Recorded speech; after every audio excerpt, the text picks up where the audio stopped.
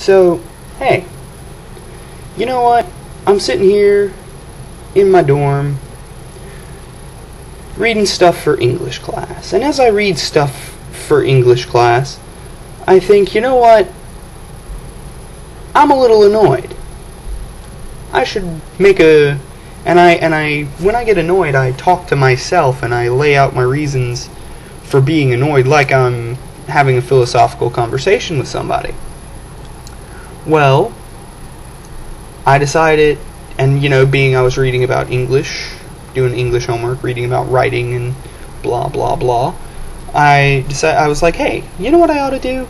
I ought to write this stuff down. But then I thought, no, I really don't want to go through the work of writing it down. And I thought, wait, I've got a webcam.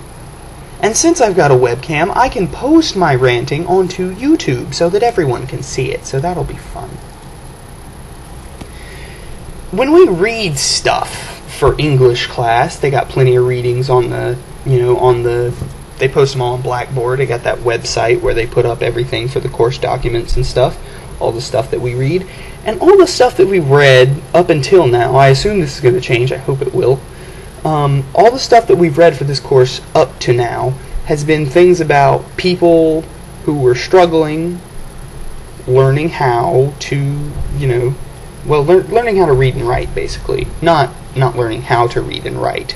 Not like learning their letters. Well, there's been a couple that were like that. There was one like that for Frederick Douglass. But mostly about people who come into their own as academic writers. And these people, I notice, are always struggling. They're always...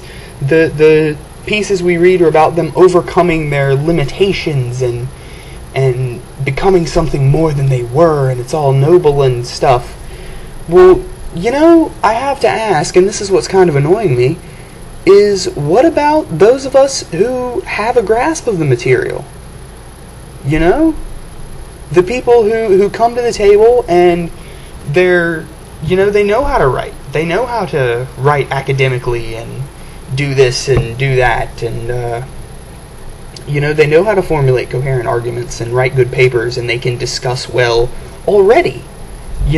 So they don't need to think about all this. They don't have to have that monumental struggle inside themselves, because they can do it anyway.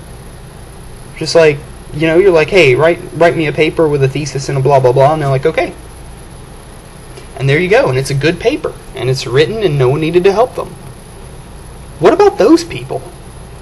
I say this because I count myself as one of those people. All of the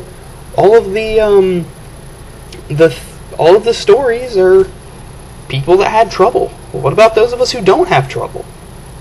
People have trouble. They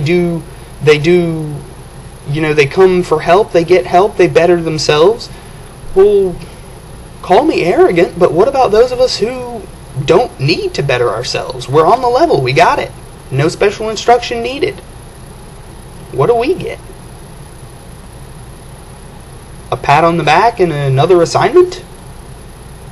There's no special awards, no special help, no feeling of accomplishment. We're just doing what we've been doing and doing what we know how to do. Not a big deal. But then one of these, struggling underprivileged people, not always underprivileged. They've been underprivileged in the past several readings, but they're not always that way by a long shot.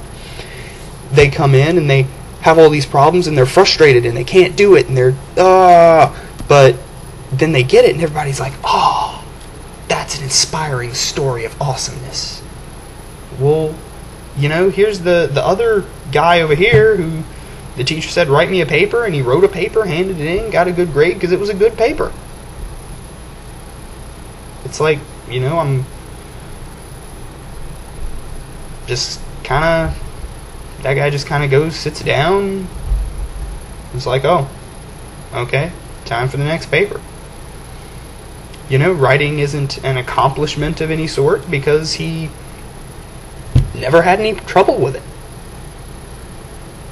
I don't know, I just, I count myself among that number, and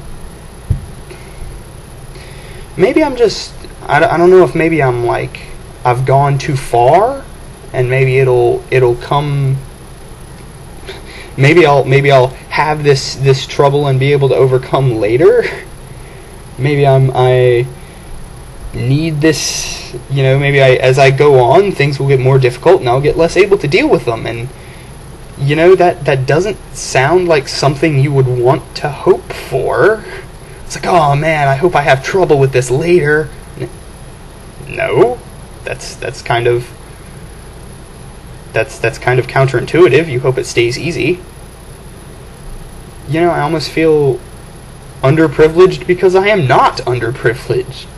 I know what to do and I do it well. So what does that get me? No special recognition, no anything really. I'm just expected to sit there and keep doing what I've been doing.